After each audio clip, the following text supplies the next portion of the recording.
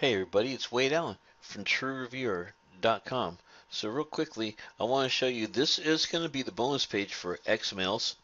Xmails is going to come out on November, I believe November 27th, possibly 25th.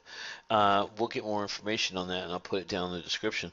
So these bonuses here are the bonuses I've been giving out for the last couple weeks, and they are bad to the bone because you can build up your list. You can use it as a lead magnet. You can sell them. You get your own sales page. You get your own squeeze page. And I actually am going to set up an entire different brand new um, bonus pack that's going to have different titles. So this is the actual bonus page for Xmails, and I'm working on it. And all these are going to have different titles, but they're going to be exactly the same setup as this, where you'll be able to use them to build your list and to make a ton of money with. So that's the bonuses. Just wanted to show you that, and I'll make another video once I finish this bonus page, and it'll be more specific as to exactly what they are, but they'll be those same type. So this is a demo for Xmails, and to be clear, let's just go up here. Xmails in a nutshell, it's um, the new autoresponder that's going to be on the cloud. You can just sign in, use it from any device. It's only a one-time fee. You don't have to pay by the month for it. It's got a killer editor built in it that I saw in the video. Over 100 templates, and you can sort your list and tag your subscribers and segment it. Do everything you can with a big like a Aweber or a GetResponse type autoresponder, but you're only going to pay one time. And I'm definitely buying this when it comes out, actually. So let's look at the video and see if we can see a little more here.